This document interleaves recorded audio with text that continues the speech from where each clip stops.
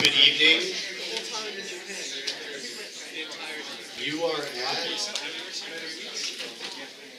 the West King County White Center Community Service Area meeting.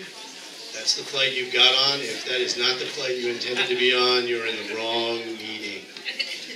Good evening. I'm John Taylor. I'm the Director of Local Services. I'm going to be your Master of Ceremonies this evening. So this is an annual meeting we do every year, and the intent of this meeting is to sort of bring King County's elected officials and those of us who work in the executive branch out to you to answer questions, to provide information. You may have noticed one of the things we're adding this year is there are a lot of services around the periphery of this room for the first time. So we have things like pet licensing here, you can get documents notarized, you can register to vote, you can enter road services requests over there. So if you haven't wandered around the room at the end of the meeting, feel free to do so. And to kick things off right now, I'm going to introduce Councilmember Joe McDermott, who represents this district. Thank you, John. I want to welcome John as the Director of the Department of Local Services, and more importantly, welcome all of you to our annual conversation here in North Highline. What's going on at the county? Let me give you a quick heads up on a couple of things the council is working on, or things coming from my perspective, and then we'll hear from others, and then I really look forward to the Q&A and the conversation as the key part of the evening. First of all, earlier this month, the council adopted some historic legislation making an investment of over $315 million in the children of the county, dedicated to improving educational outcomes for children who have challenges in the educational system, from being involved in the justice system, to foster youth, to low-income children of color, really making investments to make sure that they can achieve and have their best success possible. We are also undertaking some work the executive just transmitted to the council to improve our response to the homelessness crisis. We see it here in North Highline, we see it in the city of Seattle, we see it in cities and unincorporated areas throughout the county.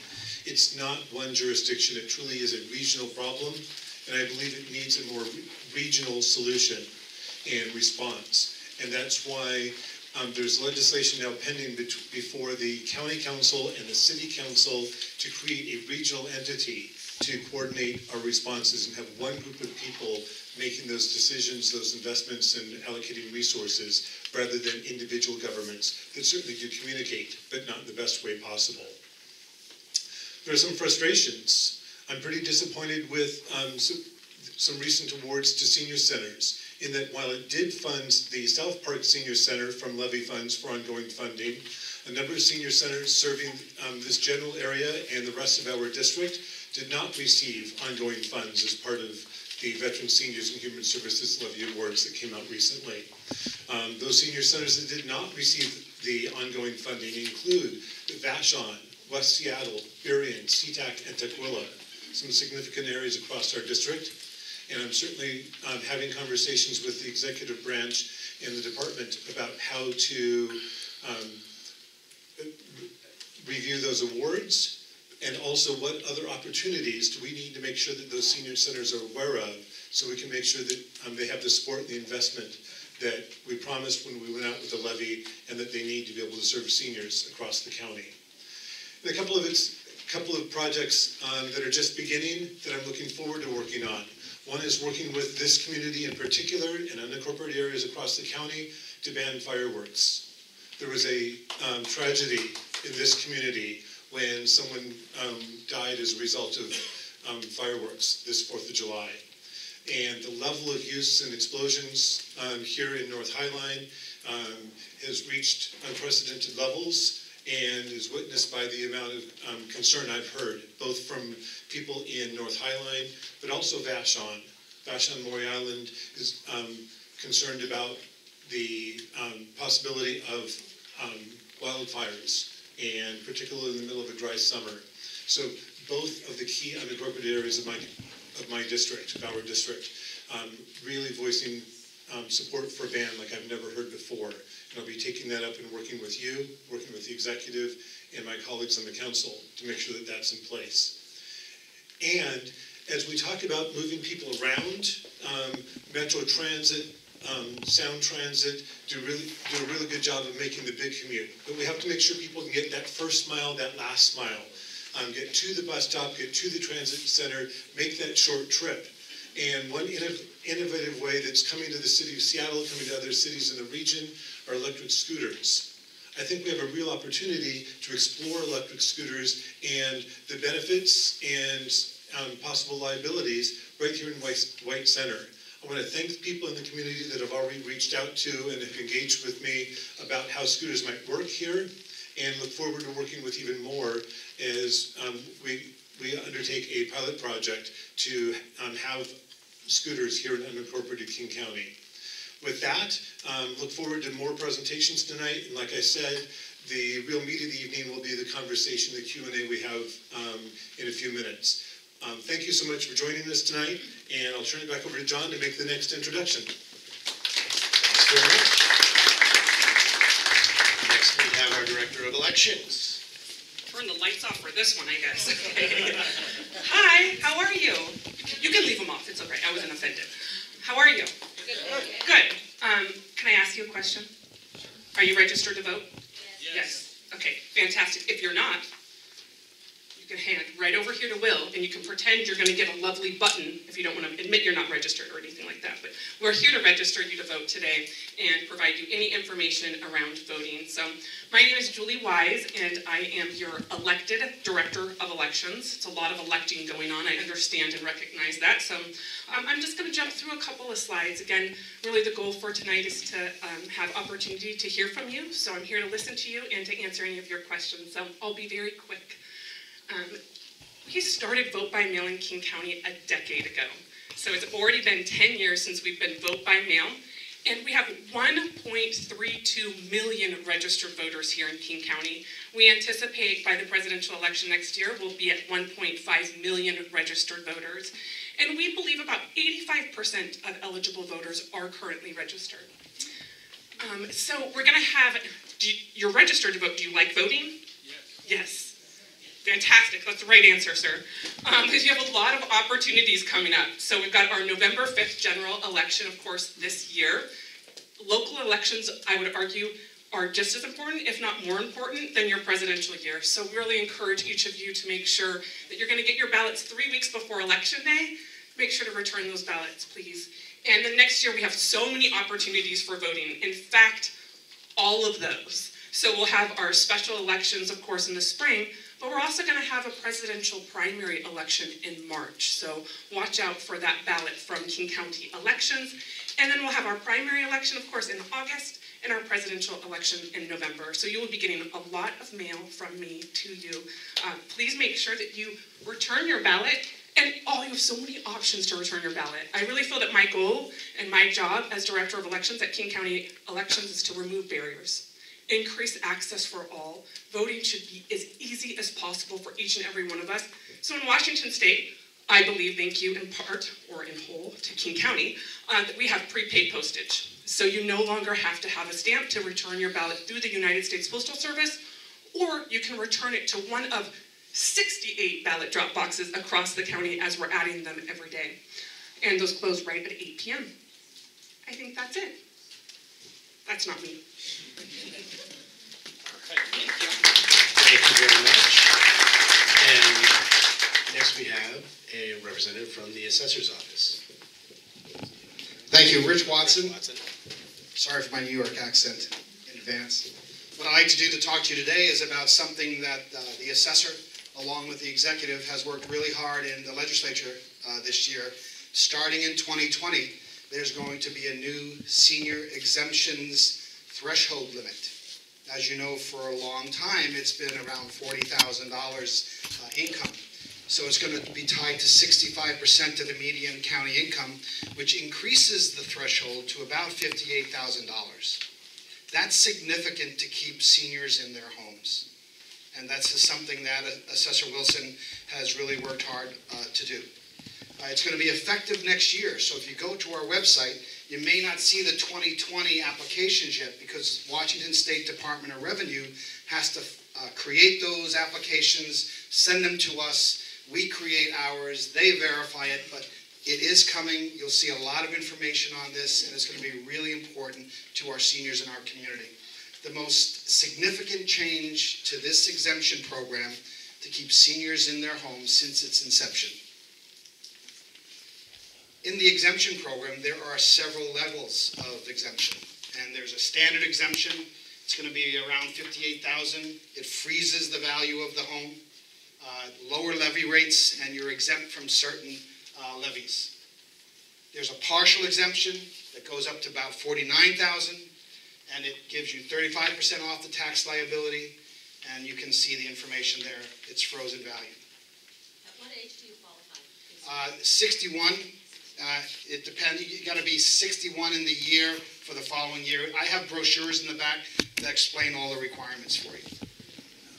And then there's a full exemption around $40,000, 60% off the tax liability, again, frozen value and lower levy rates. But what everybody wants to know about is, what is property values doing right now? So the good news in our area is property values are flat.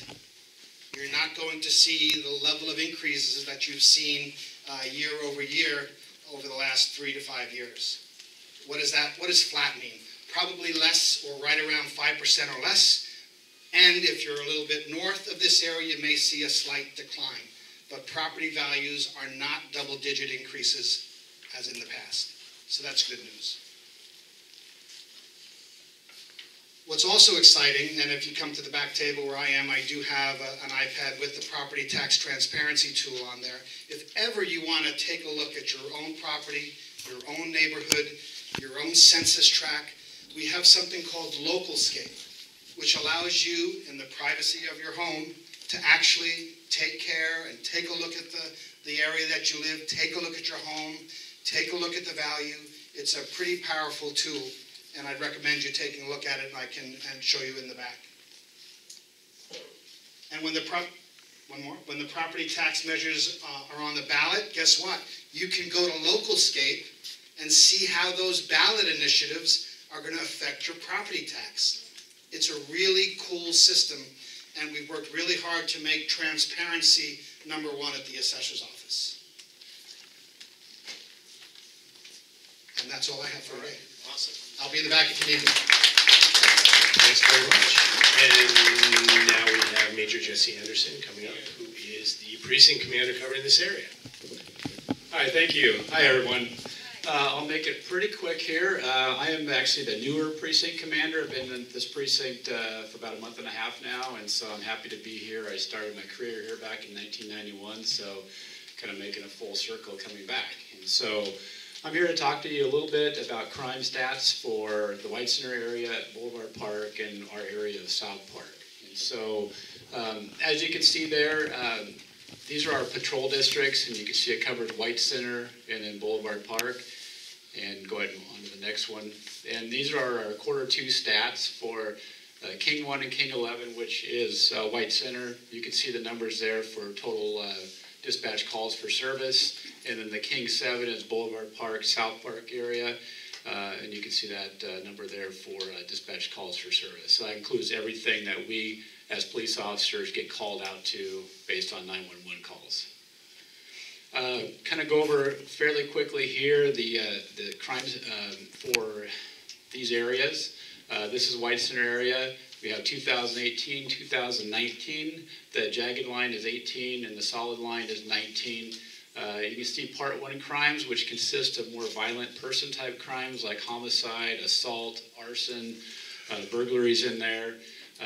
You can see it's pretty steady as it's going along there, between 75 and 100 per month for this year.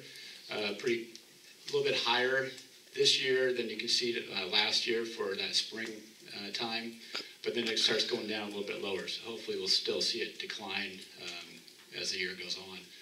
Part 2 crimes, more of your property crimes, larcenies, fraud, other types of kind of lower level crimes that are property related. So you can see it kind of goes up and down there for this year, up into the 100 mark there for spring and then early summer. And so it's pretty consistent there. Auto theft, you can see it kind of jumps up and down.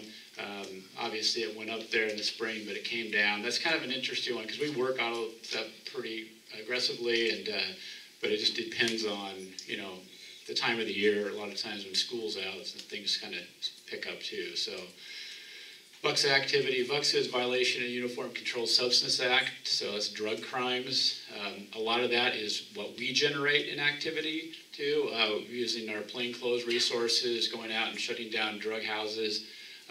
You know, we picked up pretty well in the summer months there, hitting some, making quite a few arrests that are drug related, and so that's what we're looking at there. But it's still pretty flat there. Okay, gang related. You know, the numbers look small there and pretty flat, but then that's very specific to a certain group of type of activity. And then robberies. Had a little bit of spike there in March, but then it is pretty flat and low, that's pretty good news. And it's that robbery is included with the Part 1 type crimes. Commercial burglary, we had an increase in August, so detectives are working hard at that to you know, try to bring a stop to that. We'll see what it looks like as the rest of the year progresses, but for the most part, leading up to August is pretty flat. And then residential burglary, as you can see there, had a little dip there in August, but for the most part remains anywhere between 5 and 15 or so throughout the year. So that's per month and stuff. So anyway, that's what we have so far for White Center area, and I'll be open for questions later on.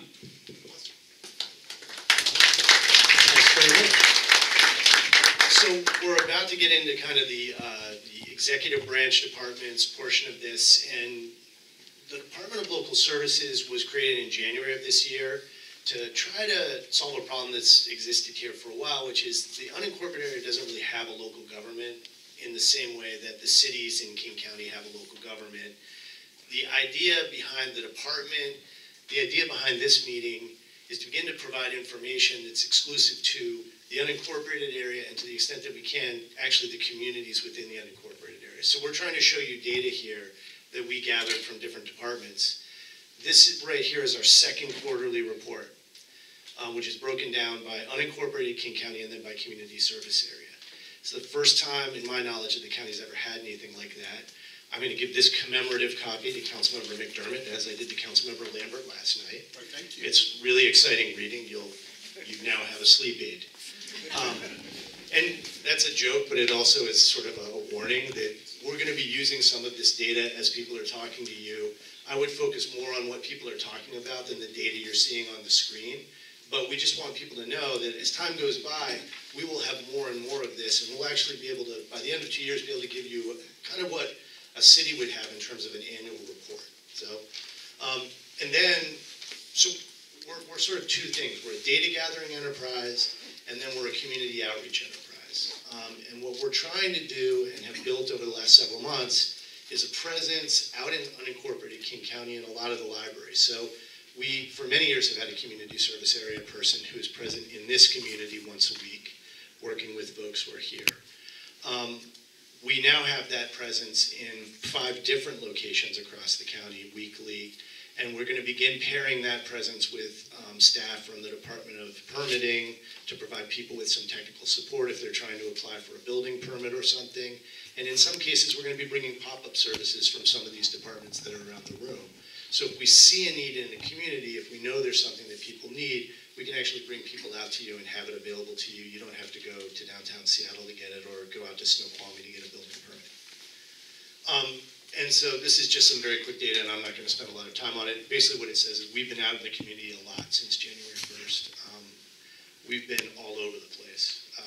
And so this is just kind of a heat map we generated for the county council to just give them an idea of where we've been, which is everywhere. I think fully I'm about 40% of the meetings that we've had since the beginning of the year, because it's just, from my point of view, important to be out talking to people if you're trying to understand what the needs are. So just a couple of things to be aware of. This is the town hall schedule that we have. We're going to be out hitting every CSA in the county. We started in June, we took a little break, and now we're wrapping up. And in a minute, when Jim Chan comes up here, we're also going to be talking about the sub-area planning process that's going on here in White Center.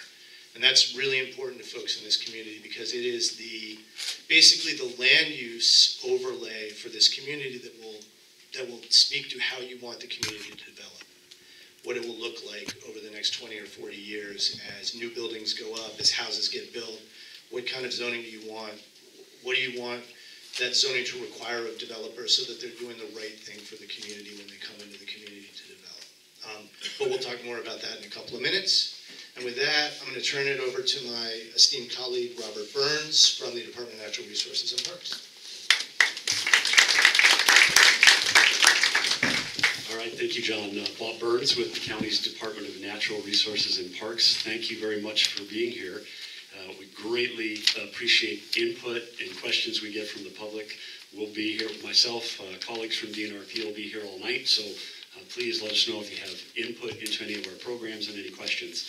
So I'm going to give a brief overview of the Department of Natural Resources and Parks, and then some of my department colleagues will follow with a little more detail on some programs. So Department of Natural Resources and Parks is 4 divisions and a director's office that provides an array of services. Our Parks Division operates the King County Park System, over 200 parks, 200 miles of paved regional trail, an aquatic center, 28,000 acres of open space, about 200 miles of backcountry hiking trails, and the public last month voted to approve the renewal of the King County Parks Levy, allowing us to continue maintaining and growing our park system. Our Water and Land Resources Division provides an array of environmental programs. Josh Baldy's going to talk a little bit more about that in a few minutes. But drainage services, flood warning center, noxious weed control, forestry and agriculture programs, to name a few. Our Solid Waste Division provides solid waste disposal services for the unincorporated area and 37 of the 39 cities. We do that by operating the Cedar Hills landfill down east of Renton, south and east of Renton, and a series of 8 transfer stations and 2 drop boxes. The Zero Waste Grant Program in our Solid Waste Division has just opened. Some of you, I think, in the community know about that. That's a grant program available to community members and groups to encourage recycling and waste reduction. If you're interested in that program, please come visit our solid waste table. That program's open now, and we're taking applications. Our department also protects public health and water quality through our wastewater treatment division by treating the region's sewage. We collect the sewage from 17 local cities and sewer districts and treat it at 3 large treatment plants and 2 smaller local treatment plants. Our director's office also provides leadership on climate and energy issues in the county, as well as historic preservation work. One program I'd like to highlight tonight is our Land Conservation Initiative, and I see Seeley in the crowd, and I want to just talk a minute about an important component of the Land Conservation Initiative. And the goal of this program is to ensure every resident in King County has access to green space. And there's been a lot of work over the last 4 or 5 years to move this program forward, including work with an open space equity cabinet to look at how are we doing. There's a lot of prosperity in our region, but it's not shared equally by all. We have portions of our county that don't have green space. They've been underserved historically relative to green space, and we've done analysis and have looked at the way our grant programs work and have made changes with the help of an open space equity cabinet that Celia was a part of. And our executive and council have supported those programs, and in fact we now have new rules that guide our land conservation grant work. Specifically in White Center, under that new construct, we've applied for grant funding and are recommended to receive grant funding to add green space in White Center. We very much want to work with the community. We don't want to just buy the first piece of property that's available. We want to work with the community and understand how the community wants to use and interface with green space. And so throughout the fall, we very much look forward to working with community members on that. And again, if you're interested, please come see us at the Parks table. Thank you very much. Who's next? Josh Baldy. Good evening, Josh Baldy with the Water and Land Resources Division. There'll be some slides here that talk about our surface water management program. That is our truly local service, so we perform drainage, stormwater management throughout King County, unincorporated area. Stormwater, I think you know tonight, it's going to rain. It rains a lot around here. And when it rains, when it hits pavement, streets, parking lots, runs off to the nearest water body, that can cause localized flooding for drainage issues. It also impacts water quality and salmon habitat. So our programs are designed to slow the way that rain enters our waterways and clean it to the degree we can. It's our leading pollution source to Puget Sound, so it's a big job that we do. But again, there's a lot of localized impacts. And so the programs that we have work on inspecting all of our facilities, so things like stormwater ponds and tanks and vaults. We try to use what we call green stormwater infrastructure, so as much as we can use nature to treat stormwater, we also encourage that. We have business inspections, so we help people reduce the amount of pollution that they generate and manage it if they do generate that. We also work with the public in terms of our education and outreach around helping people in our everyday lives, whether it be picking up poop or managing your cars, fixing leaks. We have larger capital programs. And generally, what we're trying to do here in White Center, actually, in addition, we know there have been issues here. Hicklin Lake has been lots of water quality problems with that. We monitor that and are trying to identify pollution sources to reduce the inputs to Hicklin Lake. And we've been working on securing some grants to try to design a strategy working in concert with the Land Conservation Initiative, so more green space that we can also use to treat stormwater, so what we call green stormwater infrastructure. So those are some of the strategies that we have here locally around our surface water management program. As Bob mentioned, we do regional salmon recovery. We are the real estate arm for the Land Conservation Initiative, so we we protect agricultural lands, forest lands, natural habitat, and for our parklands. Our real estate arm acquires those, and then we manage those as a county. Flood hazard reduction programs as well. And then the local service that we're featuring here tonight, Dan Sorensen over here, we have a noxious weeds program. And so it's a new app called King County Connect that will help you identify noxious weeds on your phone and or report them to experts such as Dan. And we also have a late edition, breaking edition, is Kathleen's over here with a map showing forest cover here in the urbanized area. So we're working on a 30-year forest plan. And much like the equity work we're trying to do to create more green space in underserved areas, obviously trees and forest cover are a huge part of that.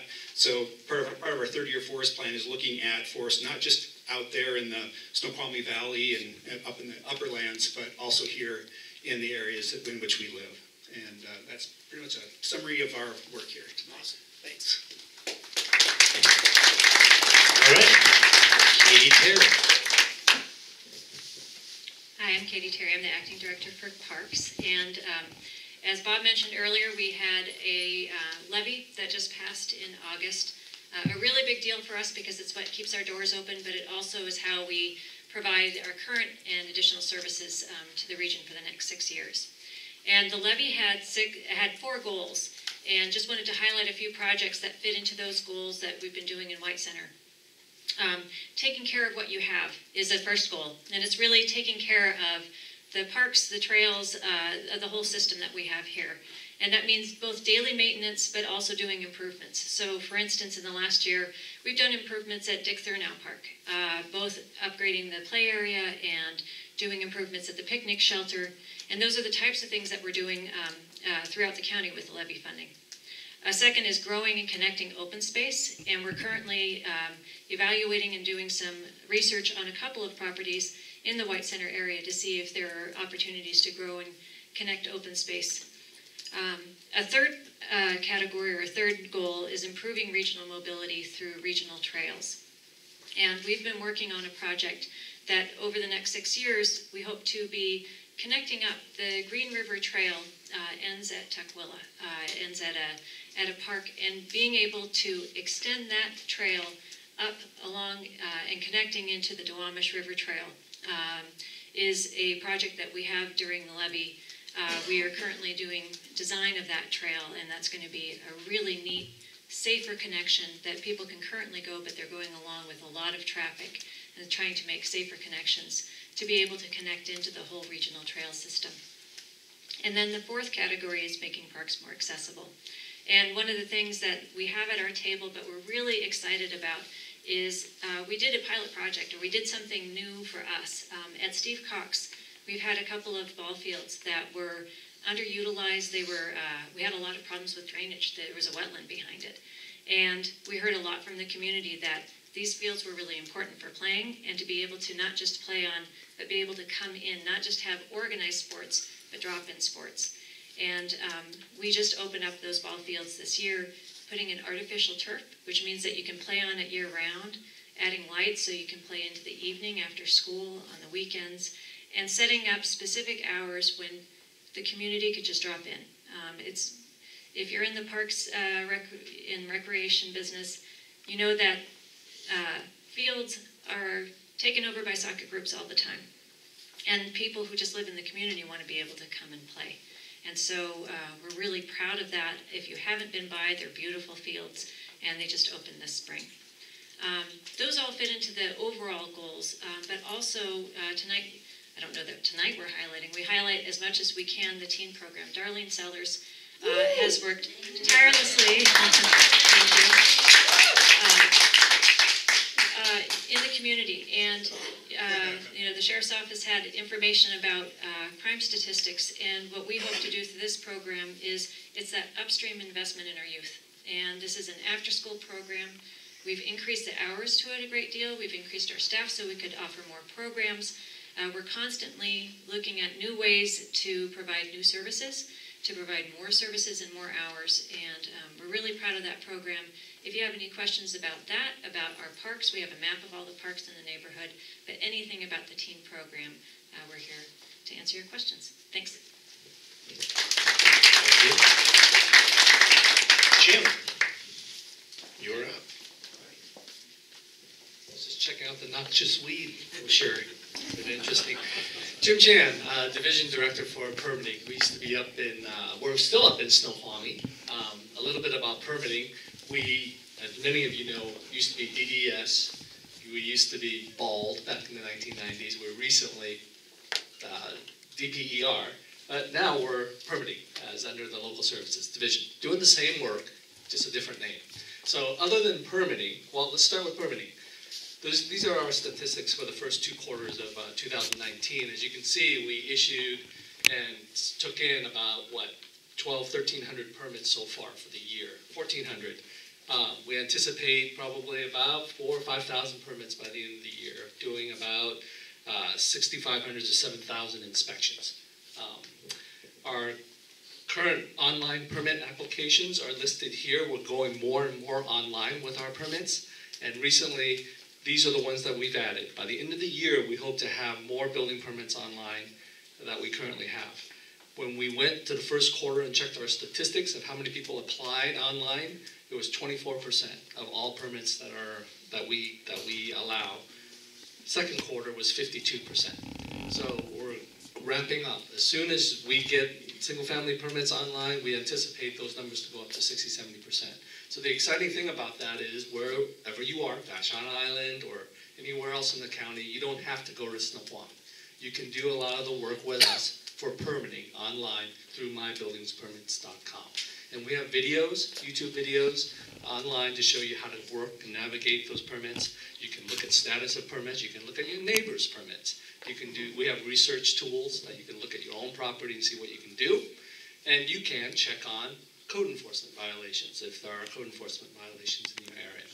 So that sort of segues into some of the other services we provide at permitting. Code enforcement is one of our services. So if you have a complaint that you would like to, you observe something that is not quite right, please contact us either on the webpage, by phone, and we will investigate those complaints and we will follow through. So code enforcement, our stats show that I think we do about 1,000 cases a year. We have 6 officers that cover all of unincorporated King County, and we do it on a complaint-driven basis. So we work closely with the sheriff's office on those things that escalate to criminal, vice versa. If they see civil things that happen, land use violations, they coordinate with us. So we have a partnership with the sheriff's office. The other thing we do is we have a fire marshal's service. So we do your burn bans during the summer when it's hot and there's hazards. We issue fireworks permits. And soon we'll be working with Councilmember McDermott and the executive on a potential fireworks ban. We do our fire office also does all of the fireworks stands, and we will have a website that will show you when we have burn bans on and burn bans off. One other thing I want to mention that we do is sub-area planning. As John mentioned earlier, the sub-area plan, land use sub-area plan schedule is listed here. We are currently about to close the book on Skyway. We're about to deliver that ordinance. We have started North Highline, this area, and we plan to deliver that by June of 2020. So right now, there are 2 primary planners assigned to work in this community to develop that plan, work with you regularly between now and when we deliver that product in June. David Goodman is one of those one of those planners, and the other is Kevin LeClaire. I think he's also in the room. There he is, Kevin LeClaire. You'll be seeing a lot of them. If you guys have any questions about what we plan to do in terms of land use and the land use sub-area plan, please contact them. You can see the rest of the schedule for the remaining sub-area plans for the next 10, 20 years. This is a rotation. We're going to be continuing to do this as soon as we get funded to do these, we'll continue to do that. So I want to introduce David Goodman, who will give us a little detail about where we are with the North Highline sub-area plan. Come on up, David.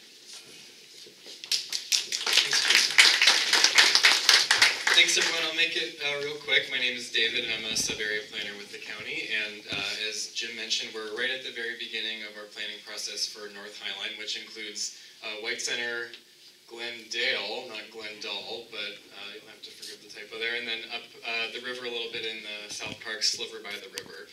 So in summary, what we're looking at is all the land use and zoning that is in place in this neighborhood. And what that does is that really dictates what type of development can occur in this neighborhood. So what kind of buildings you can build, what that property can be used for, how many housing units can go on each property. So although you won't see the effects of it for maybe 10, 15 years, those decisions are really made right now in this process. So if you care about this community, and which I'm sure you all do since you're here, I'd really love to hear your vision for what you want this community to look like in 10 or 15 years, because now's the time to set that vision. So we're out in the community a lot. Just this week, we've met with Rainier Prep, we met with Mount View Elementary, we were at Food Lifeline in the industrial area. We've worked a lot with the White Center CDA, we're working with NUAC, we're working with King County Housing Authority, we're doing a business focus group later this month. We've got open office hours at Steve Cox Park. So we're really trying to get out there and really understand what people here care about and what they want to see their community look like, so that we can turn all that information into a really good plan that's really reflective of what people want their community to look like. So I hope you'll come by. I'm right here with the permitting desk. We've got a zoning map, so we can talk a little more about what the zoning is in this area. We've got a little board here where you can agree or disagree with a bunch of different statements that have to do with some of the issues that we're working on. And I've got all sorts of other information, email list, a survey. So anything you want to know about this topic. I know sometimes it can seem a little technical, but we're really trying hard to make it super accessible so that you can feel like you understand the issues and can give us an opinion that's going to help us make a plan that you all can be proud of. So thanks for being so welcoming so far, and I'm looking forward to continuing to work with you. This planning process is going to run through next spring, so through next June. Right now we're just kind of in the getting to know you phase, but pretty soon after that we're going to start developing some specific proposals that we're going to then bring back to you, talk about, see if you like it. If you don't like it, we'll change it. If you like it, we'll keep it.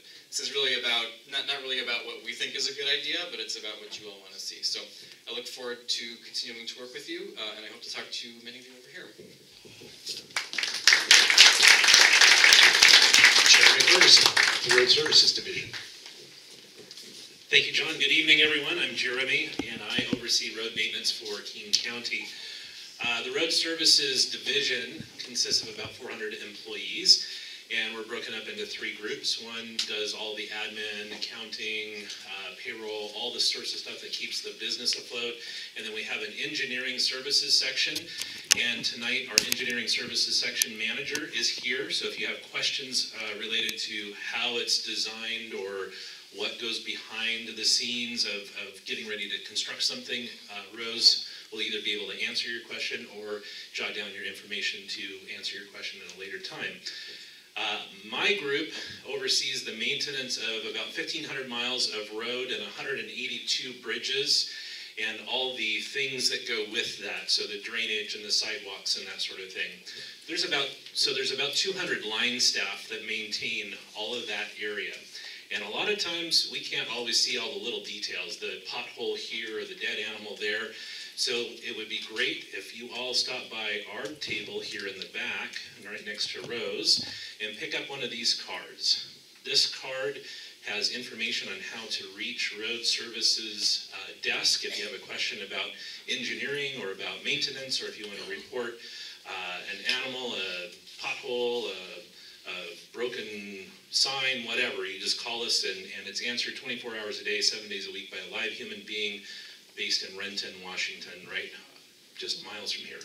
So we also have an opportunity tonight if you want to report your issue tonight. Mandana is here, and she can take down your information and send it in, and we can get back to you with information on how to track that number.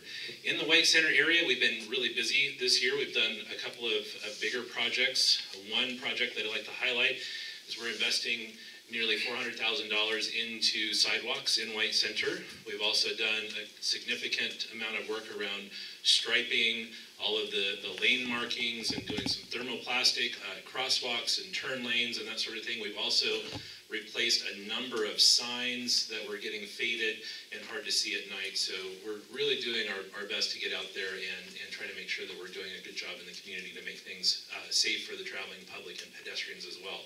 One other individual I want to point out tonight, Tony Ledbetter, is in the back of the room, and he oversees all the folks that do the maintenance work in the different individual geographic areas. So if you have a question tonight about a maintenance activity in your neighborhood, stop by and either see me or see Tony, and we'd be happy to answer as many questions as we can. And I didn't pay attention to the stats in the back of me, but they're right here. Thanks very much. And I think next we have Terry White from Metro to say a few words. We do not have a service partnership agreement with Metro, so we just are having Metro and Department of Community and Human Services come up and just give you a quick overview of what's going on in the neighborhood. Thanks, John. So I'll let you know a secret. I was not planning to talk to you all today. I came out to listen to you all today. So we scheduled our staff to come out and visit and actually plan to talk to you all.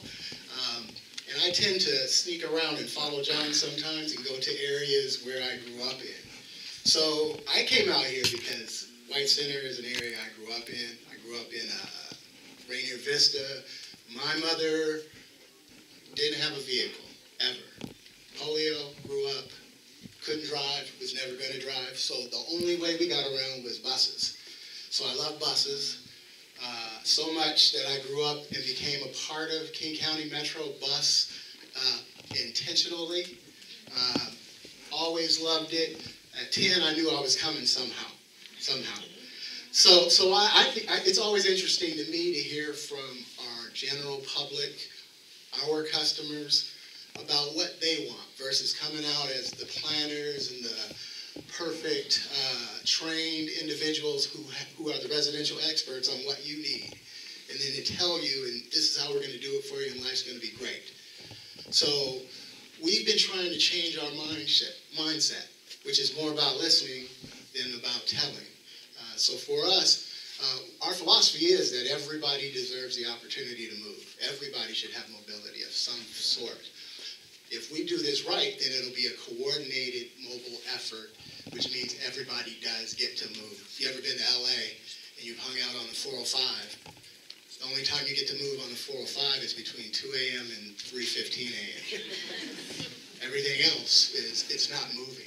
And we don't want a community that is going to see another million folks come here between now and 2040, another 850,000 jobs, and we haven't taken the time to listen to you all and to figure out how to do a concerted dance that allows folks to move, to thrive.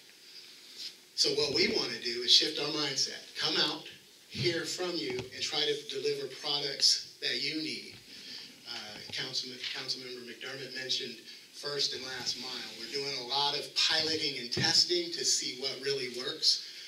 But the goal is, first and last mile kind of helps us in the sense that it moves you from a place to a place, and then you get into the spine of our system, which means we're not running parallel competing services, which is what causes the congestion. So if we can figure that piece out, make it easy for you to leave your vehicles at home, then we're doing our job. And then hopefully in that, with all the other things that we want to do, like battery electric buses, we provide a little more than just an A to B experience, which is I want to go from here to here. Because for a lot of us, here is not a street. It's a change in where you came from, like for me. So for us, literally I was coming out to sit there in that chair and just listen. But it kind of works that way sometimes. I am very interested in what you have to say. I want to steal from your minds and take it back to our team. And that's what we want to do. Throughout the King County region, we want to make this place good for all of us. So I'm not going to take up any more of your time. I want to get in my chair, and I want to hear what you have to say to me. Thank you. All right, and then last but not least, Mark Ellerbrook, who's the Director of Housing, but speaking on behalf of the Department of Community and Human Services. Great. Thank you very much. And as John said, my name is Mark Ellerbrook, and I'm the Division Director for Housing, Homelessness, and Community Development for the Department of Community and Human Services. So the Department of Community and Human Services provides, as the name implies, all of that throughout King County, but also here directly in White Center. We've been out a number of times talking with all of you about various projects, and just wanted to update you a little bit on what we have going on, certainly within the housing and homelessness and affordable housing community development sphere. One thing that the council member mentioned starting, we have been doing a lot of work around the homeless system redesign, and that will be coming out. We've certainly heard lots of comments from folks in this community accurately talking about it. The issue of homelessness, how is it being addressed, how is it being coordinated. White Center, as it is on the border with Seattle, is actually kind of a perfect example of how the coordination between what the county provides and what the city provides could be better aligned. And so the redesign process is really designed specifically to help address that issue so that there isn't kind of pointing and saying, oh, that's the other person or the other entity's issue to address. So that's one major thing that we are working on. Folks know that we continue to support the Mary's Place shelter, which is at the former public health clinic. I think we've gotten only positive feedback from folks since that's been running, so that's been a great asset. As we understand it here in the community, we know that the community has done a great job in supporting that. We certainly hear that regularly from Mary's Place, and so I just want to say thank you for the support that you've been providing to them as neighbors. Another project that folks are familiar with is the White Center Hub project that we are working on. That is sort of the future vision for what is going to go in at that public health location. That process has been a long road to the point we are at, and frankly has a fair ways to go. The White Center Hub project actually is an opportunity to combine community services, event space, office space, and housing all in one location. It's been a lot of work with the White Center CDA and Sealy's here, been doing a lot of work with that. Southwest Youth and Family Services has been involved, and they've actually struck a partnership with Capitol Hill Housing, who brings a lot of experience in sort of building community-oriented spaces. So that's a partnership that is ongoing. They are probably a year away from applying for funding from the county and other funders, a year after that for their permit, and probably a total of 3 years until the construction starts on that. So there's lots of opportunity to continue to be involved in the design and the thinking about what that project is going to look like. And so we are involved, and the CDA is involved, so you can stop by our area if you have questions on that. And then the last piece that I'll comment on, this has been a partnership, I think, with the County Council and with the permitting group as well, is the demonstration project that we have been working on. And this is the micro-housing project.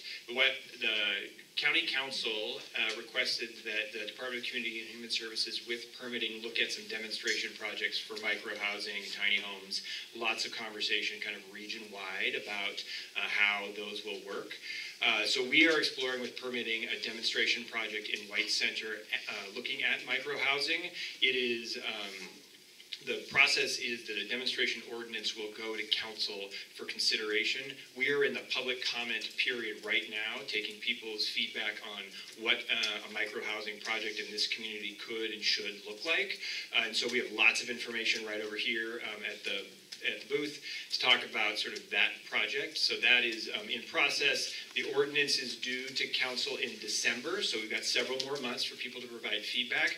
We can then tailor that up, get it over to council and for their process, and then we will be working with the community and with the potential applicant under that project at the kind of middle of the year. So it's a few highlights that we have going on, and I will stop there and happy to answer questions. Thanks. Thanks, Mark. So not much going on.